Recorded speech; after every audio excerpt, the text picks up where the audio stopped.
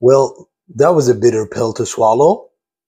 Many of us know that medications, like pills or capsules, can often be very bitter to swallow.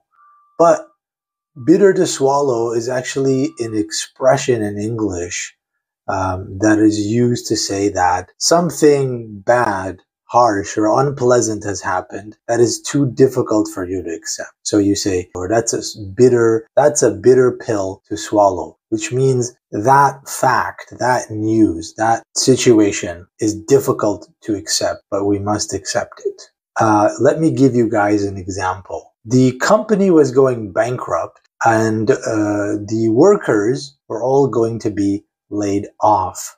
They had to swallow that bitter pill. The company boss tried to sugarcoat the fact by trying to make it seem that it was not really as bad as it appeared. But everybody in the company knew that they were going to be out of a job very soon.